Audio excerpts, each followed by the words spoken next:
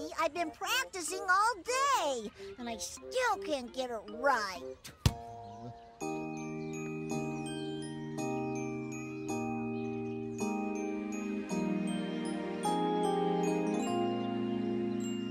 At times I feel like I just don't belong, and I never get anything right.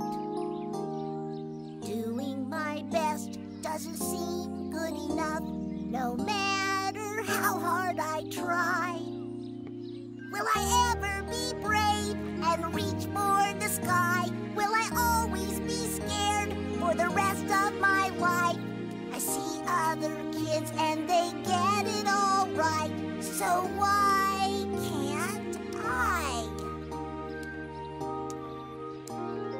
What if I don't know an answer? What if I don't know the way? Will someone laugh or make fun of me? What will the other kids say?